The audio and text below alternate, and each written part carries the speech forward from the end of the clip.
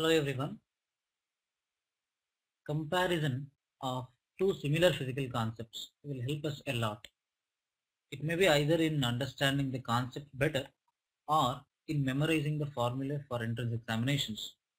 For example, if we remember all formula of gravitation chapter, it will be helpful in studying electric field since both electric field and gravitational field obey inverse square laws. For example, definition of Newton's law of gravitation and Coulomb's law in electrostatics, definition of gravitational potential energy and electrostatic potential energy, or definition of gravitational potential or electric potential, all are exactly similar. Here I have come up with the comparison of electrostatics and magnetostatics. Let us start with Coulomb's law. There are two Coulomb's law. One is for electrostatics, other is for magnetostatics. Coulomb's law for electrostatics will tell you that force of attraction or repulsion between 2 point charges is directly proportional to the product of magnitudes of the charges q1 and q2 and inversely proportional to the square of the distance between them. Whereas in the case of magnetostatics, in the place of charge, we have to write pole strength. So force of attraction or repulsion between two poles is directly proportional to product of magnitude of their pole strengths and inversely proportional to the square of the distance between them. Here we see that the proportionality constant, value of proportionality constant 1 by 4 pi epsilon naught is 9, approximately 9 into 10 to the power 9 Newton meter square Coulomb to the power minus 2. In magnetostatics, value of mu naught by 4 pi is 10 raised to minus 7. Here we see that 1 by epsilon naught in electrostatics is replaced by mu naught. 1 by epsilon naught is analogous to mu naught. And one more interesting thing is the value of 1 by square root of epsilon naught mu naught is equal to approximately 3 into 10 to the power 8 meter per second, which is speed of light. That means the above equations relate electricity, magnetism and optics, which was done by James Clerk Maxwell. Now we'll move on to the discussion of dipole, electric dipole and magnetic dipole. In electrostatics, dipole is defined as two equal and opposite charges separated by small distance. Here you see this is plus q, this is minus q. They are equal and opposite.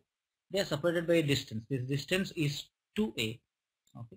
And one more physical quantity is required to represent the direction of electric field, that is electric dipole moment. In magnetostatics, we need magnetic dipole moment. Electric dipole moment is equal to the product of either charge and distance between the charges. In magnetostatics, magnetic dipole moment is equal to pole strength multiplied by magnetic length, that is distance between two poles.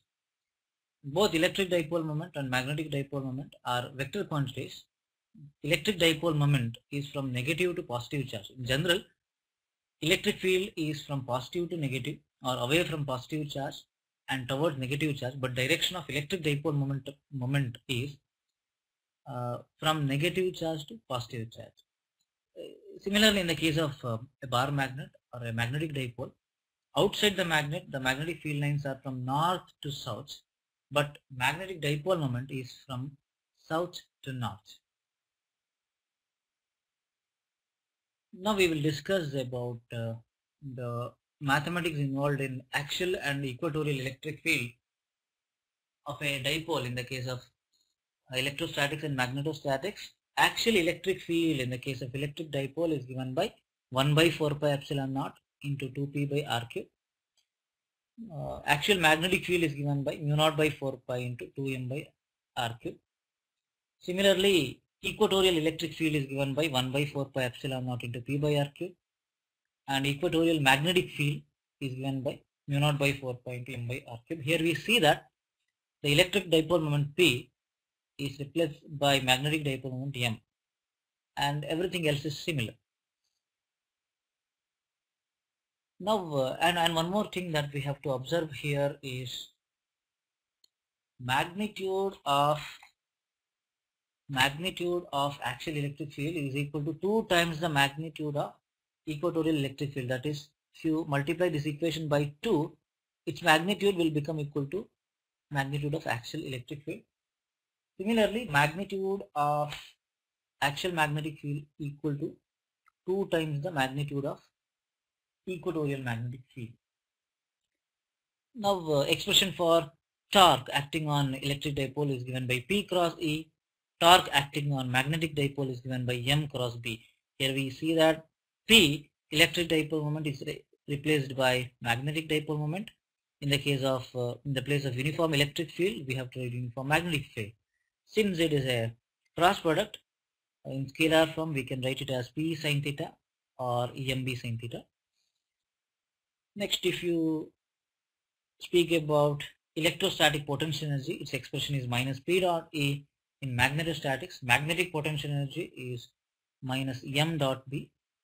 So in scalar form it is PE cos theta and minus MB cos theta. Here also electric dipole moment, P is replaced by M, E is replaced by B. Next, Gauss law. There is Gauss law in electrostatics, Gauss law in magnetostatics. Gauss law in electrostatics tells us that the total electric flux through a closed surface is equal to 1 by epsilon naught times the charge enclosed by the surface. If that is called Gaussian surface, and which is also useful to calculate electric field. If the charge enclosed by the Gaussian surface is 0, then the flux is also 0. But in the case of magnetostatics, flux enclosed by a surface is directly equal to 0. Analyzing these equations will clearly tell us that magnetic monopole do not exist. As you have seen now, there is no significant difference between mathematics involved in electric field and magnetic field. So if you study any one field properly, gravitational field or electric field or magnetic field, the rest will become very easy for you. That's it for today's session. Thank you.